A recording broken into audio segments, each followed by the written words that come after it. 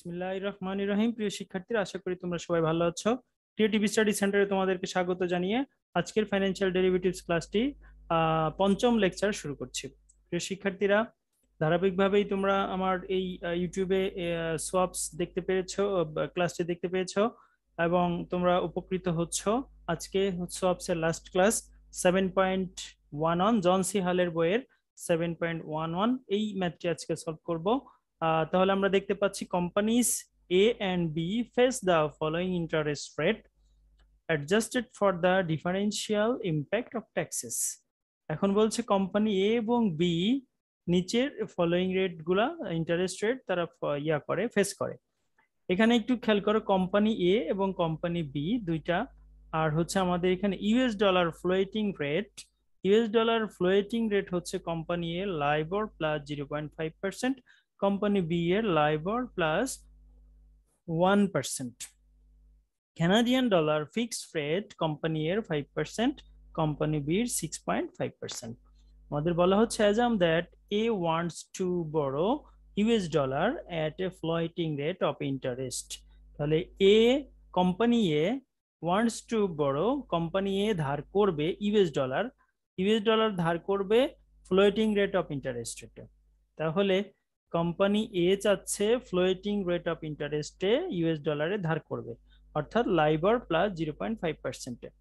R B want to borrow Canadian dollar at A fixed rate of interest, এবং B চাচ্ছে 6.5% যে তাদের fixed rate আছে, সেই ফিক্সড রেটে তারা কি করবে, কানাডিয়ান ডলার ধার করবে। এ ফাইন্যান্সিয়াল ইনস্টিটিউশন ইজ প্ল্যানিং, এখানে একটি financial institution is planning to arrange a swap and requires A 50 basis point spread. খেয়াল করো, এখানে একটু ভিন্ন এসেছে, যে আগে ব্যাংকের কথা ছিল, এখন ব্যাংক নেই বলেছে ফাইন্যান্সিয়াল ইনস্টিটিউশন। প্রিয় শিক্ষার্থীরা, ব্যাংকও আমরা সেখানে চিন্তা করতে পারি, আমরা এখানে ফাইন্যান্সিয়াল ইনস্টিটিউশন, আদার্স ফাইন্যান্সিয়াল ইনস্টিটিউশনও চিন্তা করতে পারি। এবং এখানে যে কমিশনটা বলা হয়েছে সেটা হচ্ছে 50 বেসিস। তো আমরা 50 বেসিস পয়েন্ট মানে হচ্ছে, আমাদের যদি বাংলাদেশিদের কথা চিন্তা করি তাহলে আমরা 50 পয়সায় মানে আমরা বলতে পারি হাফ টাকা, অর্থাৎ অর্ধেক টাকা, 0.50 টাকা। ঠিক সেম ভাবে 50 বেসিস মানে হচ্ছে $0.5, অর্থাৎ আমরা জানি 100 সেন্টে হচ্ছে আমাদের $1। তো এখানে 50 বেসিস পয়েন্ট বলতে আমরা বোঝাই 50 সেন্ট। তো 50 সেন্ট মানে হচ্ছে $0.50। তাহলে আমরা সলিউশনে চলে যাই। আমাদের এখানে বলেছে company A wants to borrow US dollar at a floating rate of interest. Company এর দরকার ইউএস ডলার নিবে সে ফ্লোটিং ইন্টারেস্ট রেটে। কোম্পানি বি নিবে হচ্ছে কানাডিয়ান ডলার, সেটা হচ্ছে ফিক্সড রেট ইন্টারেস্টে। আর এই ঘটনা হবে সোয়াপস এর মাধ্যমে। দ্য ডিফারেন্স বিটুইন, তাহলে আমরা এখন কি করব, পার্থক্যটা, সুদের হারে যে পার্থক্য সেটা আমরা আগের মতোই নির্ণয় করব। তাহলে এখানে আমাদের ফিক্সড রেট যেহেতু আমাদের প্লাস মাইনাস করলে সবসময় বড় হচ্ছে, তাহলে ফিক্সড রেট 6.5 থেকে 5% আমরা মাইনাস করব, তাহলে আসছে আমাদের 1.50। আর ফ্লোটিং রেট ছিল আমাদের লাইবর প্লাস 1, সেখান থেকে আমরা লাইবর প্লাস 0.5 ছিল, ওই যে মাইনাসে প্লাসে মাইনাস হয়ে যাবে, এখানে দেখতে পাচ্ছ মাইনাস 0.5। তাহলে আমরা এখানে লাইবর কেটে যাবে, আর 1 থেকে 0.5 মাইনাস করলে 0.50% থাকে। তাহলে এবার আমরা এই দুইটা ফিক্সড রেট এবং ফ্লোটিং রেটের ইন্টারেস্ট রেটের পার্থক্য হচ্ছে আমাদের কত, 1.5 থেকে 0.5 মাইনাস করলে 1, এটা আমরা সবাই বুঝি। নেক্সট ইন্টারেস্ট, আমরা এখানে ফাইন্যান্সিয়াল ইনস্টিটিউশনকে ব্যাংক চিন্তা করেছি, তো ব্যাংক কমিশন হবে 50 বেসিস মানে হচ্ছে 0.50%।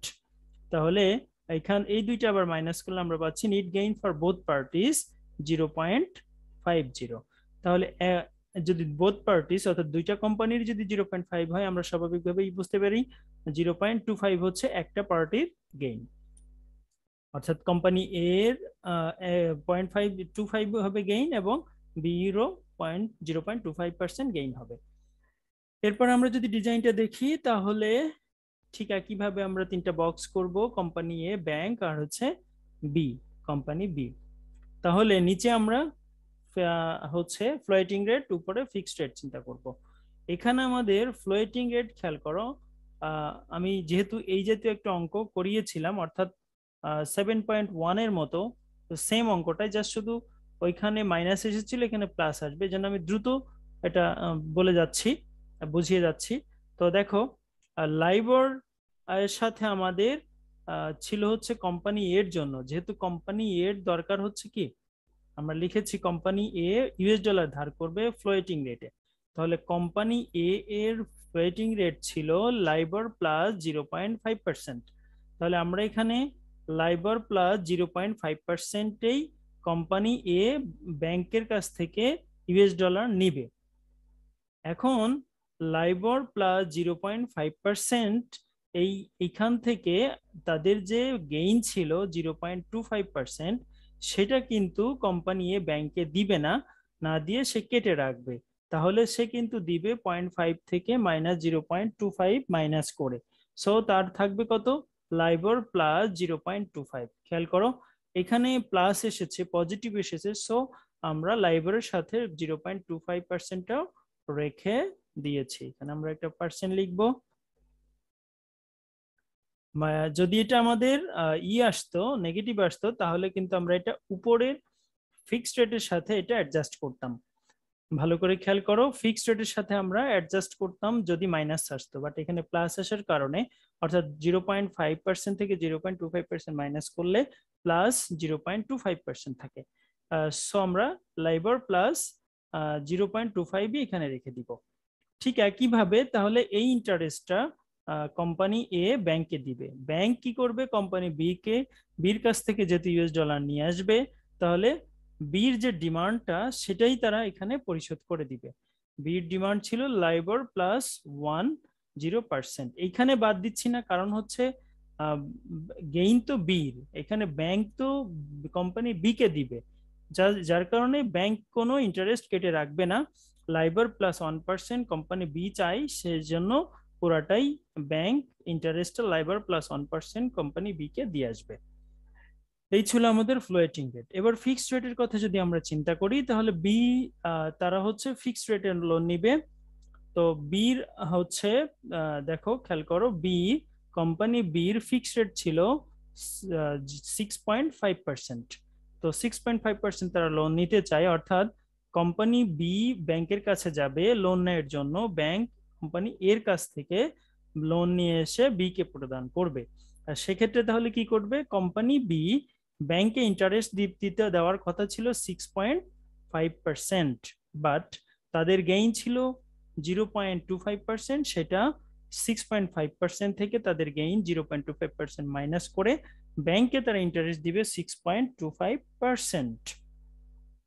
এরপরে হচ্ছে ব্যাংক তাহলে কোম্পানি এর কাছ থেকে যখন লোন নিয়ে আসতে যাবে, এখানে যেহেতু আমার নিচের কোনো কিছু মাইনাস ছিল না, অ্যাডজাস্ট করার কিছু নাই, তাহলে ব্যাংক সরাসরি কোম্পানি এর যে ডিমান্ড ছিল যে তাকে 5% ইন্টারেস্ট দিতে হবে, পুরাটাই ব্যাংক কোম্পানি এ কে তার ইন্টারেস্ট 5%-এ দিয়ে আসবে এবং লোনটা নিয়ে এসে বি কে প্রদান করবে। এভাবেই সপের মাধ্যমে, সপ মানে হচ্ছে আমরা জানি বিনিময়, এই বিনিময়ের মাধ্যমেই উভয় পার্টি তাদের বিজনেসটা পরিচালনা করে থাকে এবং ব্যাংক মধ্যস্থতাকারী হিসাবে তাদের কমিশনটা গ্রহণ করে থাকে। এবার যদি আমরা প্রমাণ দেখি, তাহলে আমরা প্রুফ দেখব যে এখানে আমরা দেখতে পাচ্ছি ফিক্সড রেট একটা হচ্ছে 5% আর একটা হচ্ছে 6.25%। তাহলে 6.25 থেকে 5% আমরা মাইনাস করব, আর নিচে আমাদের ফ্লোটিং রেট হচ্ছে লাইবর প্লাস 0.25% আর লাইবর প্লাস 1%। তাহলে লাইবর প্লাস 1 থেকে লাইবর প্লাস 0.25% মাইনাস করে আমরা এই কমিশনটা দেখব যে আমাদের অঙ্ক ঠিক আছে কিনা। তাহলে আমরা দেখতে পাচ্ছি যে difference between fixed rate 6.25 minus 5, এখানে এসেছে আমাদের 1.25%, আর difference between floating rate লাইবর plus 1 minus লাইবর minus 0.25 আমাদের এখানে এসেছে 0.75। তাহলে দুইটার ডিফারেন্স হচ্ছে 0.5%, অর্থাৎ 0.5% মানে কিন্তু আমরা বলতে পারি 50 বেসিস, যেটা প্রশ্নে ব্যাংক কমিশনের কথা বলা ছিল। তাহলে আমরা এখানেও দেখতে পাচ্ছি আমাদের অঙ্কটা মিলে গেছে, সুতরাং প্রুভড, আমাদের সব ডিজাইনটাও কারেক্ট আছে।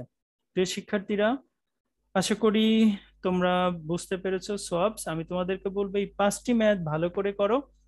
আমি আশা রাখছি এত পার্সেন্ট 95% আশা তোমাদেরকে দিতে পারি, যে নিশ্চয়তা দিতে পারি যে এর মধ্যে থেকেই তোমরা কমন পাবে পরীক্ষাতে এবং 10 মার্কস পেয়ে যাবে ইনশাল্লাহ। আর যদিও কিছুটা চেঞ্জ হলে সেটা ডিজিট গুলা চেঞ্জ হবে, আদার্স যেমন এখানে লাইব্রেরির সাথে 0.5 এর জায়গায় আদার্স ডিজিট চেঞ্জ হতে পারে, 5%-এর পরিবর্তে 7% বা আদার্স দিতে পারে, তাহলে আমাদের এতটুকু চেঞ্জ হবে। তো আশা করি এই 5টি ম্যাথ ভালোভাবে যদি করতে পারো তুমি 10 মার্কস কনফার্ম করতে পারবে। প্রিয় শিক্ষার্থীরা, আমার এই ক্লাসগুলো যদি তোমাদের ভালো লেগে থাকে তাহলে অবশ্যই সাবস্ক্রাইব করবে এবং শেয়ার করবে, অন্যদেরকে জানার সুযোগ করে দিবে।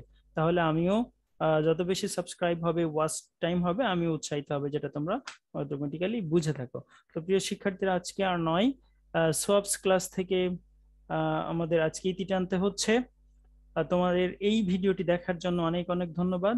তোমরা সবাই ভালো থাকো, সুস্থ থাকো, নিরাপদে থাকো, হাসি আনন্দ আর লেখাপড়ার মধ্যে থাকো। আল্লাহ হাফেজ।